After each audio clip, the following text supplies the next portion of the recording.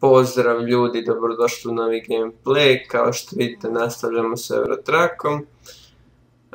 Možete vidjeti da vozimo neku, bolje rečeno, praznu prikolicu. Imamo dosta puta, ali snimit ću samo mali insert. Da kažem neke bitne stvari što se tiče Eurotracka. Izišao je update 1.19 u kojem su u Poljskoj dodane još 2 grada, ne znam sad imena točno na pamet, ali nije ni bitno. Bitno je da imamo više prostora za voziti za iste novce. Što se tiče tog update, osim tih gradova, ta 2 grada, imate još brojne mogućnosti što su dodane, to možete pogledati na SCS-ovom blogu, što vam preporučujem da pratite jer tamo se stavljaju novosti koje će doći, tako da kažem što će se promijeniti u igri. Evo primjer 1.19 što se promijenilo osim ta 2 grada što se meni zaista sviđa.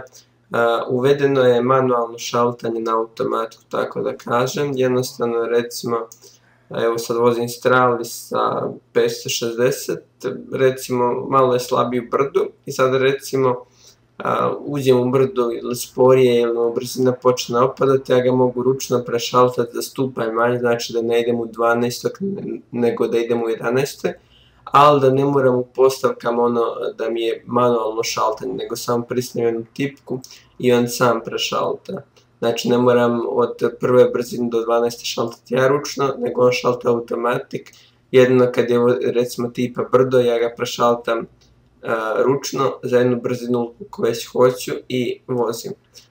To je jedna velika stvar što se tiče SCS-a. Nisam primijetio to, ali čitao sam na njihovom blogu pa sam probao to, jer jednostavno vozim već otkad je izišao, tako bolje rečeno, taj update i nisam to gledao za šaltanje, ali realno to gledano smanjit će definitivno potrošnju.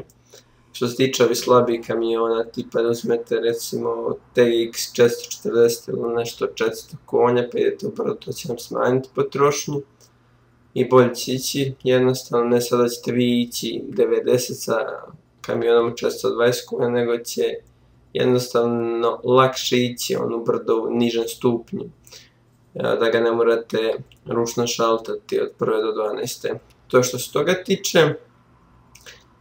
Što se tiče YouTube-a, ljudi, realno bliže se kraj ovih ljetnih praznika, koliko god to vama zvučilo kao ludo mjesec dana unaprijed, govorim kao kraj će, ali po meni kada prođe onih 15 dana u 6. mjesecu, to je meni realno gotovo, jer sad mi proleti ko ništa, osim su već pripreme za školu, točnije ne ono učenje, čitanje te gluposti, nego pripremate se da nakon 3 mjeseca idete u školu opet.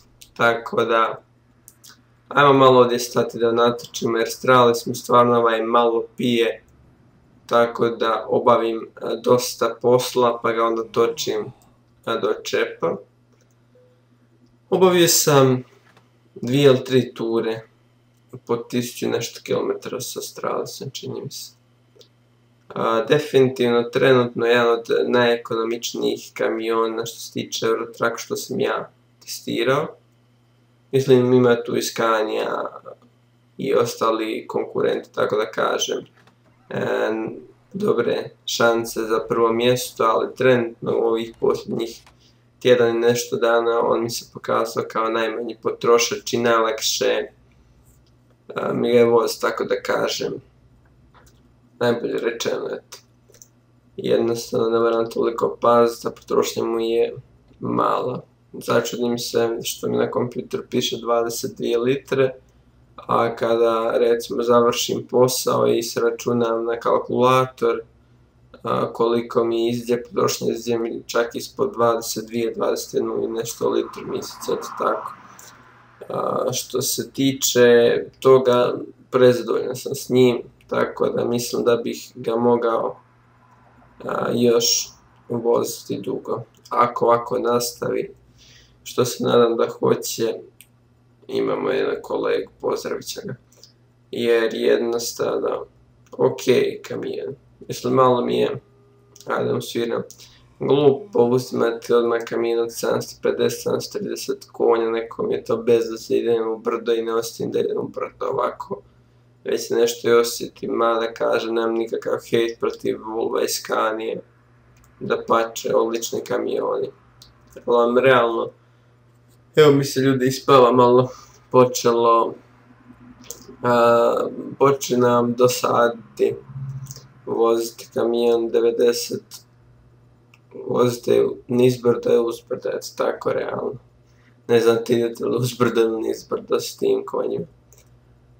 Ljudi neće još puno snimati jer realno počelo mi se već ispavati, ne znam kad ćete vi dobiti ovaj klip na YouTube-u, realno mislim da ga neću večeras uploadovati, ali mislim da ćete sutra tokom dana dobiti video na YouTube-u. Tako da bližimo se naplatnim kućicama, moram platiti starinu i tu ćemo stati. I ja ću se odjaviti jer nema više smisla, rekao sam novosti o Eurotrackovom updateu, tako da idemo platiti cestarinu i stati ovdje sa strane i to će biti kraj gameplaya. I ništa ljudi, vidimo se u sljedećim klipovima.